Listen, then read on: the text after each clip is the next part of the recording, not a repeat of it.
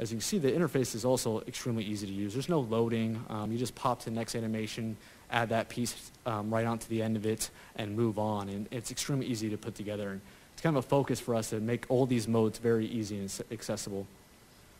So Brian's adding some flips here. We're going to see if we can add a couple more to show you how crazy this can get. I don't think that's enough. I think we maybe need to add another one.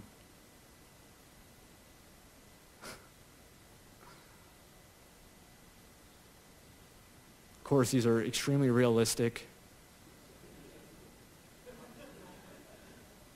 What's great, you can choose how you want this finisher to land to. If you want it to land on a standing opponent or opponent on the ground, or if you want it to end in a pin, we have all those options built in as well. And remember, these moves can be applied to your created characters or even the WWE characters, superstars, if you want. You can apply those to those characters as well.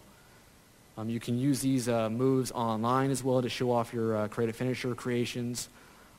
We're showing you some new options as well. You can increase the height, the distance of your moves as well. So if you want to create one that just kind of goes through the roof sky high, you can crank it all the way up there.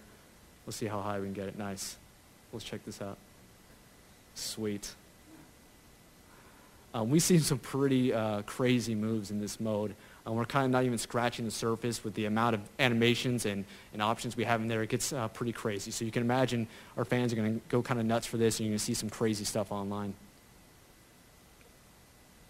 All right, so that's Create a Finisher. You can also select the name you want for your finisher, and our commentators will call that out in the match, which is very cool. Or you can choose, you just want to name your own original name. We let you type that in, and that name will be used throughout the game in the menus.